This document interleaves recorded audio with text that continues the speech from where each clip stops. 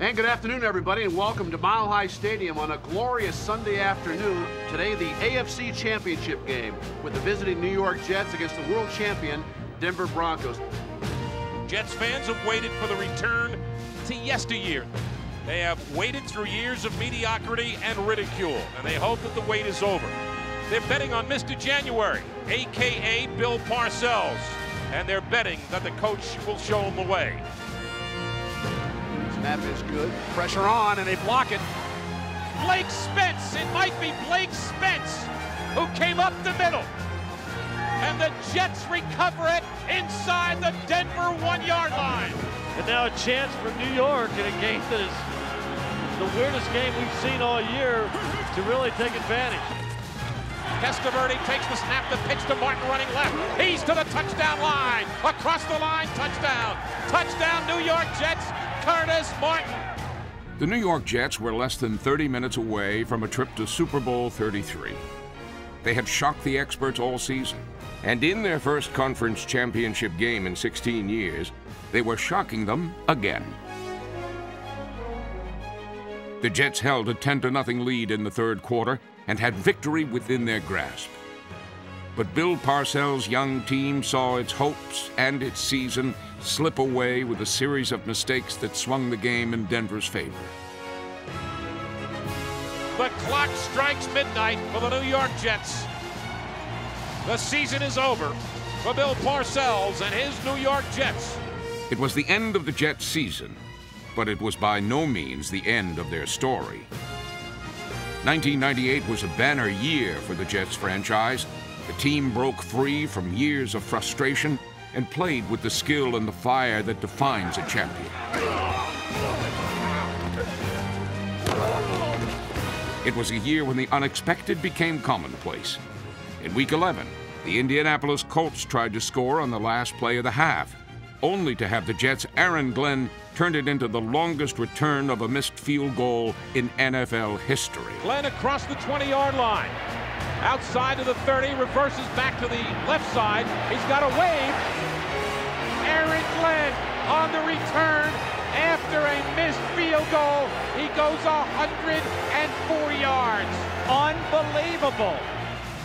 You got to decide which side of that film you're going to be on. Whether you want to be champs or whether you're going to be Trump. And you decide, all right?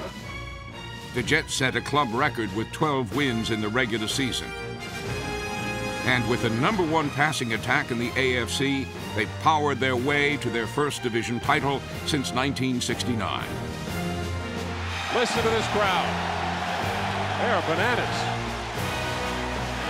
And I'll tell you, Jet fans, you got a team you can be very proud of right now.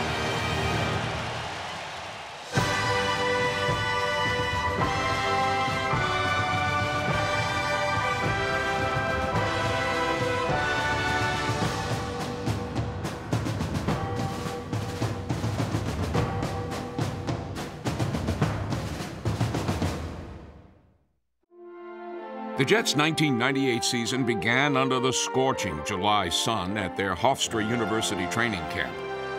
Coming off a 9-7 season in 1997, their mission was clear: take another step in '98. Stay up, stay up. Beginning his second season on the job, Coach Bill Parcells had rebuilt the Jets in his own hard-driving image. By the time the team broke camp in August, only 18 players would remain from the 1996 squad that finished with the worst record in football. Parcells had taught the Jets how to win, and with the addition of players like running back Curtis Martin, the coaches were pushing even harder in 1998. You want to go to the Arena League. Play over there. They don't tackle. Blue, go!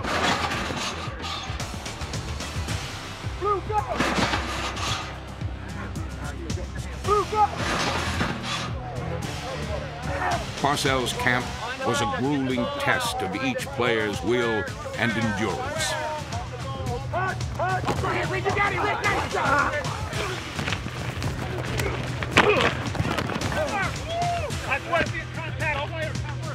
There is no easy way to rebuild a team that was down as long as the Jets. The only way to turn things around is through hard work, And last season, no team worked harder than the Jets. The players were tested physically and mentally as Parcells and his staff put their system in place. Backfield coach Maurice Carthon typifies the Jets staff, an experienced group of teachers and winners who own a total of 12 Super Bowl rings. Try to replace the Mike. Well, if I see him take it, basically he goes to the coverage, go right where he left to. Yeah, you should replace him right where he left that. To the quarterback is looking for you, and that look right there. Okay, again. All right, set, go! Up inside. Hand behind your back. 3 inches. That's it. Go. Set, go!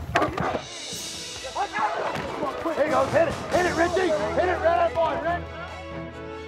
Parcells sets the price, and the players paid it every day without complaint. They knew the team had taken a huge step forward in its first year under Parcells, and the long hours on the practice field were the foundation for even bigger things in 1998.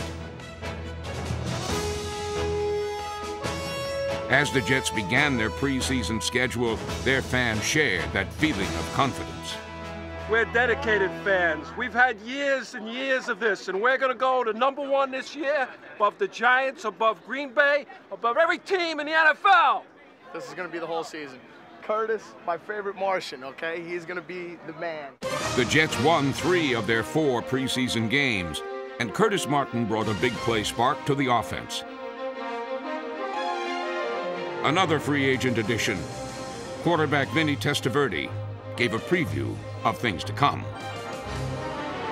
Good protection from the offensive line, and Vinny T just threw it up there and let Dedrick Ward let him run underneath it for the touchdown. The Jet defense picked up where it left off in '97 as one of the league's best. After years of waiting and hoping, the time had come for the Jets and their fans to share in a very special season. The Jets opened the regular season dressed for success. Bill is uni, Shook. I'm waiting for Joe Namath to come out of the locker room. I like him. George Sauer, Don Mader, Bill Rademacher. The Jets did more than wear uniforms reminiscent of 1968. They attacked the 49ers like the Jets of old. Glenn Foley became the first Jet in 10 years to pass for more than 400 yards in a single game.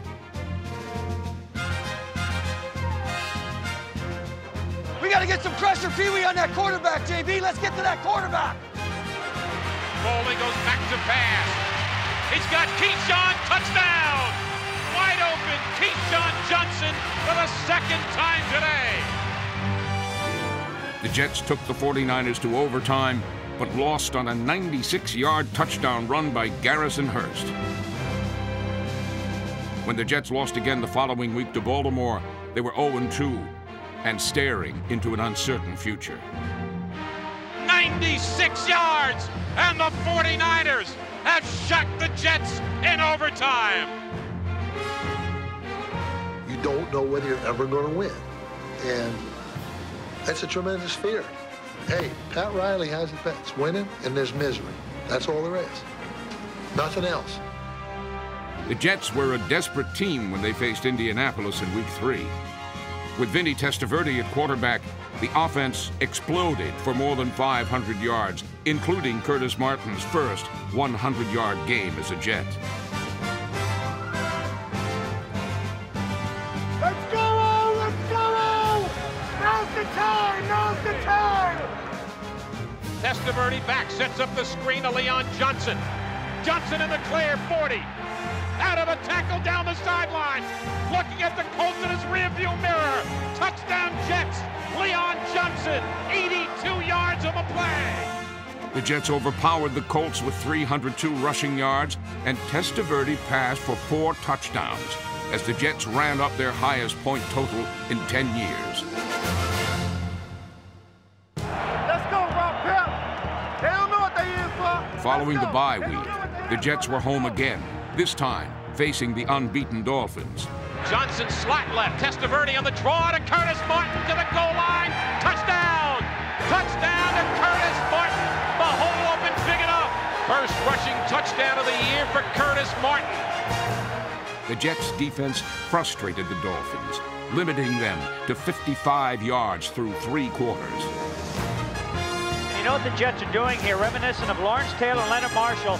On that right side, Cascadden is actually running a pick on Pleasant's man. He actually blocks Pleasant's offensive lineman, so that frees up Pleasant to come around the outside, and he came through. Cox there also. Second sack of Dan Marino. This guy came and picked me, and then he came around, but I seen it late. I didn't pick it up. The Jets ended a streak of 4 consecutive losses to the Dolphins by swarming all over Dan Marino, sacking him 3 times and intercepting 3 Miami passes. With the victory, the Jets were 2-0 in the division for the first time in 5 years, and they were building confidence with every step. In Week 7, the Jets made their first Monday Night Football appearance in 7 years. It was a New England homecoming for Curtis Martin, and the expatriate was greeted with open arms.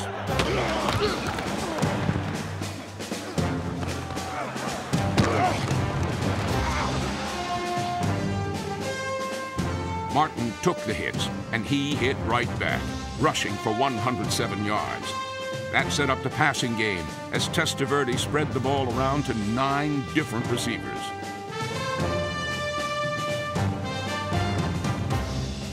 The Patriots had not lost a division game at home in 4 years, but the Jet defense, led by Mo Lewis, changed all that. Lewis sacked Drew Bledsoe twice, and he forced the hurried pass that Aaron Glenn intercepted to turn the game around. The Jets needed a big play, and Aaron Glenn obliged.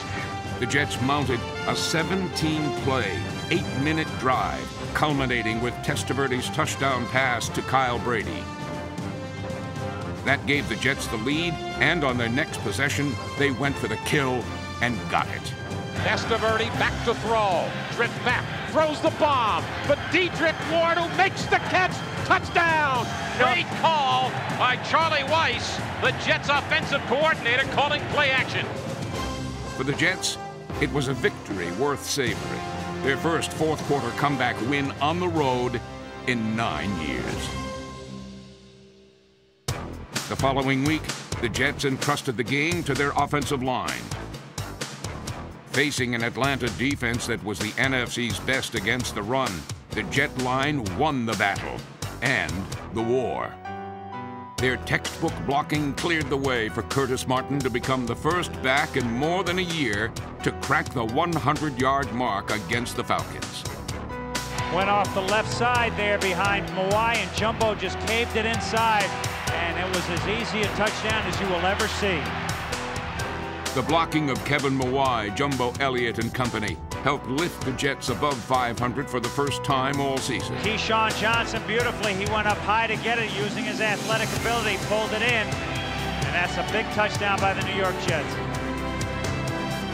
The defensive line of Ernie Logan, Rick Lyle, Jason Ferguson, and Anthony Pleasant led a pass rush that produced 5 sacks. They come after the bird, knock him loose. The ball's picked up, going coast to coast for a touchdown. A touchdown for the New York Jets off the fumble recovery by Jerome Henderson. Victor Green knocked it loose. They are very happy. This has become a rout. The Jet defense made another big play the next week in Kansas City. Linebacker Dwayne Gordon made his first career interception and returned it for a touchdown to put the Jets ahead at halftime. Listen to the crowd. It just sounds like a balloon's been deflated. The Chiefs regained the lead, but as they did all year, the Jets battled back to tie. With time for just one more snap, the game rode on the leg of kicker John Hall. Awaiting the snap from center. A 32-yard attempt. The kick is good, and the Jets knock off the Kansas City Chiefs, and the New York Jets with a big-time road victory at Arrowhead Stadium. In Week 10, the Jets returned home to face Buffalo. For the first time in 28 years, the NFL saw a matchup of Heisman Trophy quarterbacks. Doug Flutie of the Bills starting against a fired-up Vinny Testaverde.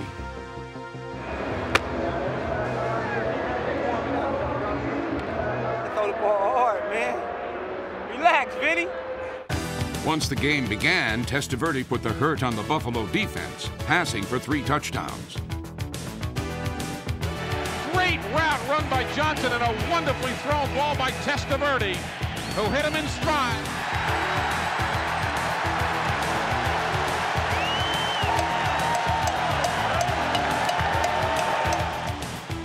Testaverde again, play action, airing it out. He's got a man, Dietrich Ward. Touchdown, New York Jets. And I'll tell you something, folks. I think the Jets have a quarterback for a few years to come in Vinny Testaverde.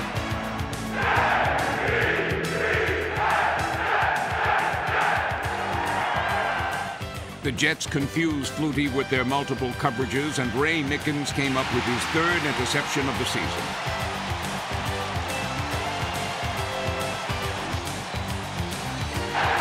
With the win, the Jets improved their record to 6-3. They were tied for first place in the division. There were smiles everywhere. Well, almost everywhere. Tells me that we're 6-3. That's all it tells me. I mean, they're not sending any 2 dozen roses over here today, and I'm not. If they do, I'm gonna send them back. Oh yeah, that Elton John soon to me. He got the words wrong when he meant to say Vinny and the Jets instead of Benny and the Jets. Vinny and the Jets! Vinny and the Jets! Vinny and the Jets! Vinny and the Jets! Vinny and the Jets! Vinny! Come on, Vinny! Vinny! Vinny, Vinny, and the Jets! You know I read it in a magazine. Oh, Vinny and the Jets. The bright lights of New York were a familiar backdrop for Long Island native Vinny Testaverde, who wrote one of the year's great comeback stories. He began the season on the Jets bench and finished as the top-rated passer in the AFC. He was 12-1 as a starter in the regular season and was reborn as a primetime player under Coach Bill Parcells. He threw 29 touchdown passes, breaking the club record previously held by Joe Namath. Testaverde laid it right in his lap. Wow, just an awesome pass to the touchdown. Testaverde brought the Jets from behind to win 3 times in the 4th quarter, and his ratio of 29 touchdown passes to 7 interceptions was the 4th best in NFL history. Testaverde was one of 5 Jets selected to play in the Pro Bowl. He was joined by his top receiver, Keyshawn Johnson, who has never lacked for confidence. They can't cover me. They can't cover me. That's why they want to talk to me. They try to distract me because they know they can't cover me. It's not bragging if you can back it up. And Keyshawn did that in 1998. Time and again, he proved his willingness to make the tough catch over the middle. He teamed with Wayne Crevette to form the best 3rd down receiving tandem in football. He has got the size factor. They line him up outside right, just threw the fade pattern to him, went up and got it. That's a well-designed, well-executed play. Keyshawn's 216 receptions is the 2nd highest total ever for a player in his first 3 seasons. And his 10 touchdown catches tied for the AFC lead. His career is still in its infancy, but there's no doubt Keyshawn is one of football's rising stars. Curtis Martin made his 3rd Pro Bowl appearance and his first as a Jet. He set a club record with 369 rushing attempts and let nothing stand in his way to a 4th consecutive 1,000-yard season. Blitz being shown, the pitch to Martin, slipped out of a tackle down to the 40.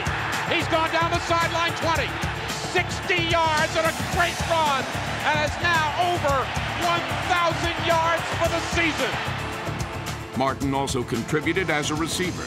He had 43 catches for a career-high 365 yards. His total of 1,652 yards from scrimmage was the 2nd best in team history.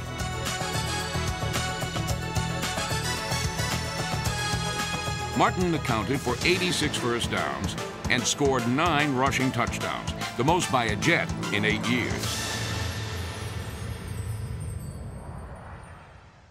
Mo Lewis enjoyed the Jets' resurgence more than anyone.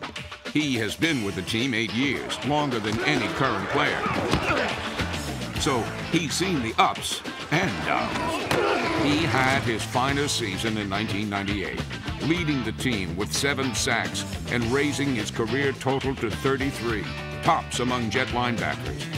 He was around the football all season, and he was the first Jet linebacker voted into the Pro Bowl as a starter since Lance Mel in 1985.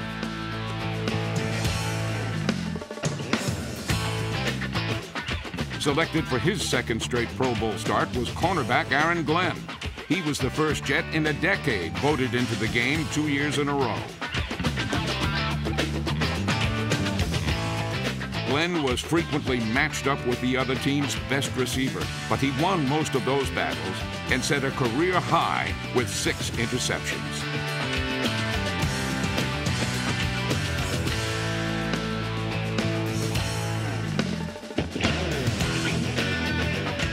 Glenn was also a big playmaker on special teams. He ranked among the AFC leaders in kickoff returns with a 24-yard average. His 62-yard return against Kansas City sparked that come-from-behind win. 5 Pro Bowl selections was the most for the Jets since 1985, and a sure sign the team was once again among the NFL's elite. The Jets rolled into December with their confidence soaring. They had won 8 of their last 10 games and showed no signs of slowing down. Play action, Testaverde into the end zone, touchdown! He fires all alone, and that was a little too easy. But it didn't stay easy, as Seattle rallied to take a 31-19 lead. Testaverde brought the Jets back, throwing a club record 63 passes. He completed 42, one short of the NFL single-game record. 9 of those completions went to Keyshawn Johnson. Testaverde, quick drop, looking left, throwing into the end zone, touchdown! Keyshawn Johnson, his 10th of the year, and that is a personal best for KJ. Still, the Jets trailed by 6 points with time running out, setting the stage for one of the season's most controversial finishes. 4th and goal at the 5. Testaverde under center. Takes the snap, quarterback draw. Testaverde to the goal line. Touchdown! One official signal, touchdown on the far side. There's been no signal yet, though, from any official since then. They're all around Testaverde at the goal line. No signal. There it is. The headline's been put his hands up and signaled touchdown. To me, game, set, and match. That's touchdown. It was a big win for the Jets, who had to go on the road for the next 2 weeks, beginning with a Sunday night game in Miami. The Dolphins had not lost at home all season, but former Dolphin Brian Cox made the home field advantage his own. He led a Jet pass rush that sacked Dan Marino 5 times.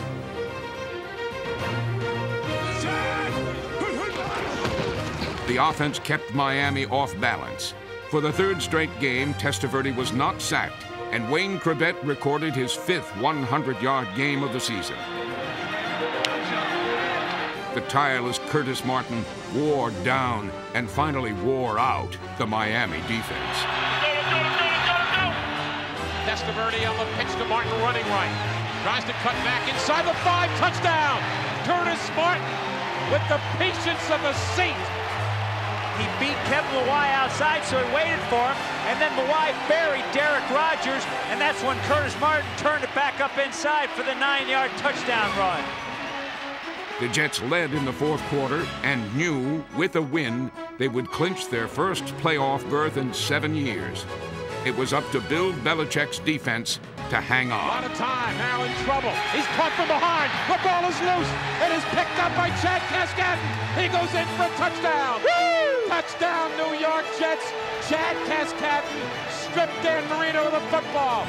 Oh, baby. Oh, baby. And this crowd at World Players Stadium now on their way to the exits again. For the Jets, there was no time to rest. Just 6 days later, they were in Buffalo with a chance to win their first AFC East championship. But they had to beat an inspired Bills team to do it. Linebacker, you guys got to take it to him. You know what I'm talking about? Up inside, kick, butt. Bring it on, lace him hard, Blue.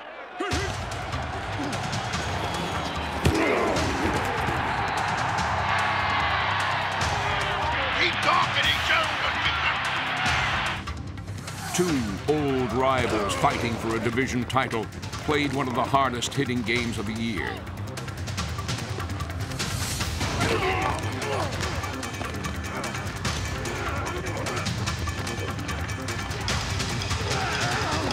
The score was tied in the third quarter, but once again the Jets dug down for that little extra.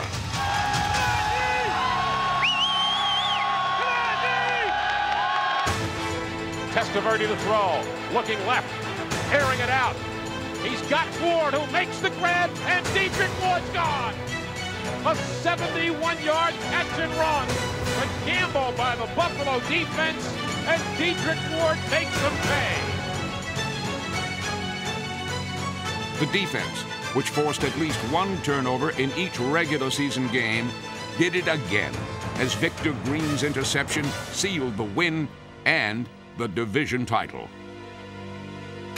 At long last, the New York Jets had earned the right to be called champions. Certainly, the kids that I inherited here at the Jets, I know that's a tremendous satisfaction for them. Here, you tell them to believe in something, and hey, you believe in a program, and if you work and try to achieve, something good will happen. They hadn't experienced it like the Jumbos and the Colin Browns and the Otis Smiths and those kids. And I'd be remiss if I didn't tell you how happy I am for Mr. Hess. We're going to give him the game ball and the division championship, and I'm honored to be able to do that.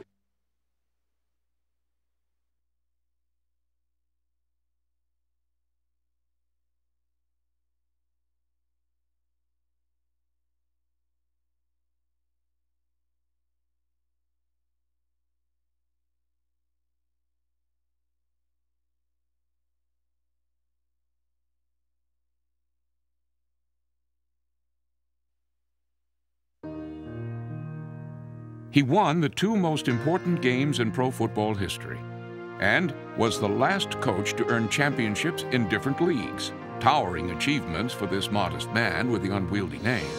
Well, my younger brother tried to say Wilbur, and my mother was about the only one that used it.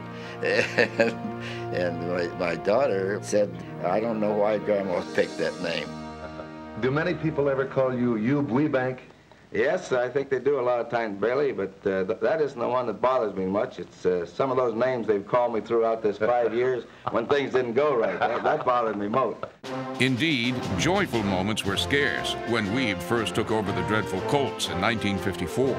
I think that when Weeb Ewbank came in and said it's going to take me 5 years, I think that Weeb was just saying something to satisfy the sports writers and to pacify the owner, because I can't believe that you ever could have projected that team in 5 years was going to win ostensibly the greatest game ever played. Unitas gives to Amici. The Colts are the world champions. Amici scores! As I look back now, I think Weeb was probably one of the great coaches of all time. He was a good organizer. He spent a lot of time, during practice and a lot of preparation time. He was just like a school teacher. And he did things that, other coaches didn't know about. He had all his halfbacks learn wide receiver positions, because, at that time we only had 33, 35 guys on the team. So in case anybody went down, we always had backup. And this was through Weeb's genius. Ewbank was a calculating man who could also be emotional, something the Giant Sam Huff, number 70, learned after tackling end Raymond Berry. It was a legal hit. I didn't hurt him. And when I get up, Weeb Ewbank punches me, and the little guy punches me up on the hip bone. I didn't even really know what happened. But he was swinging and punching and kicking and trying to get on Sam up. I don't like it. I don't like them trying to hurt our players. But it was Weeb's gentle nature that led to his downfall with the Colts. Weeb was just so nice that what eventually happened, some players start taking advantage of nice guys. And that's what happened with Baltimore. Some of the players start relaxing a little more than they should. Fired from the team he had built from nothing, Weeb next revived the woeful Jets with strategies that revolutionized the way linemen protected the quarterback. Coach Eubank had some really good things early on when it came to the passing game and pass protection technique. Coach Eubank believed in not letting our offensive line back up. But we believed in taking them on right now, which was absolutely different than the other pass protection schemes. Eubank was equally innovative when it came to dealing with the free-spirited athletes of the 1960s. Weeb was way ahead of his times as far as when people think of him being an old-fashioned coach. Weeb, when it came to the Super Bowl, had the Jet players bring their wives, which no one else had done at that time, to the Super Bowl. And he said, who better to check on the players than their wives? And let's hope the bachelors don't get too lucky. On game day, Eubank eased the pressure on his 18-point underdog Jets with a bold locker room declaration. I said, when we win this game, don't carry the old man off the field. Make a fireman's carry and take me off gently, because you sure as hell hurt my hip the last game. And a lot of guys' eyes popped open when he said that. You know, he didn't say if, he said when we win this game. And that meant a lot to a lot of the players out there that day. Good footing down there. It is not good footing down. I'd come back the same thing. Jets inside the 10-yard line. They hand off to Snell. He may go, and he's in there. Snell scores. This game is over.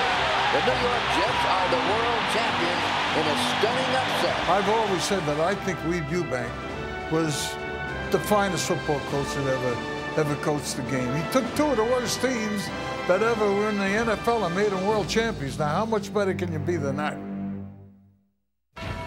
A trip to Denver and the AFC Championship game is on the line today as the New York Jets host the Jacksonville Jaguars in the AFC playoffs. The Jets hosting their first playoff game here at the Meadowlands since 1986. You ain't scared, are you? No, I'm not scared. You scared? Not at all. Not at all. Not at all. Those guys, they don't respect you. I can tell. They didn't read the papers about your history. That's not very good, all right? You got a chance to write a new page today. For the Jets, the postseason was a whole new season. They had won a club record 12 games in the regular season, but they knew they had to play even better to get past the rugged Jaguars. Testaverde has time, into the end zone, touchdown! Touchdown, New York Jets, Keyshawn Johnson. Keyshawn just ran a post and got wide open for the 21-yard touchdown, and the Jets take the early lead. They came out throwing as we thought they might. The Jets ran up the second highest point total in franchise history during the regular season, and they put on an offensive clinic in the first half against Jacksonville, building a 17-0 lead. The Jets, Keyshawn Johnson, scoring through the air, now scoring on the ground. Wow. The total domination by the New York Jets here. The game plan worked perfectly. The Jets were well ahead with just seconds remaining in the first half. There's still time, guys. One more play. We need one more play. Burnell out of the shotgun. Drops back to pass. Steps up, airs it out. Deep down the middle of the ballpark, down the sidelines, got a man, and it is caught. It is caught for a touchdown. A touchdown to Jimmy Smith as time expires in the first half. And it puts a pin in what has, to this point, been a perfect first half by the New York Jets. Inexcusable. So at the half, the Jets lead, but their confidence may be a little shaken. The Jets shook off the blow and fought back behind veterans like Curtis Martin, who had been in big games before and knew what it took to win: determination, execution, and ball control. The Jets held the ball for almost 40 minutes against the Jaguars and expertly mixed the run and the pass. Keyshawn Johnson tied a club playoff record with 9 catches for 121 yards.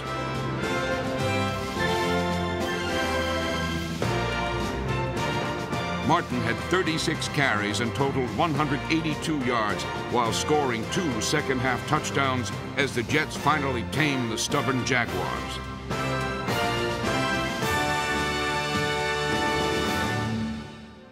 For the fans, who suffer through years of frustration, It was cause for joy.